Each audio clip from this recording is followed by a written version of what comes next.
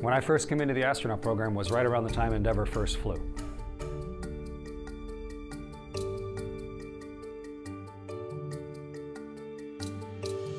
I got into the program, and a decade later, amazingly enough, had a chance to fly on Endeavour and to ride Endeavour up to the International Space Station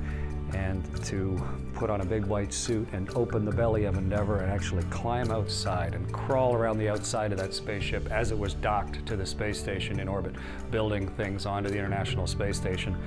and then ride Endeavour home, and not back to Florida. We had bad weather in Florida, but where I'd been a test pilot student, where I'd watched my very first shuttle landing back on the return to flight after Challenger.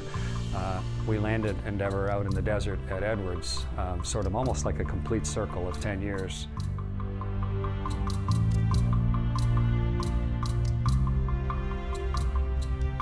On my flight there were 3 rookies,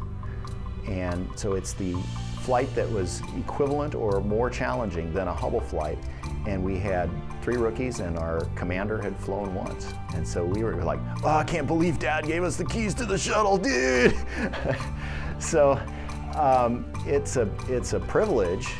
to fly as an inexperienced crew member with an inexperienced crew on a mission that would have made the mission planners from 7 years previous just blanch to contemplate, even with an experienced crew.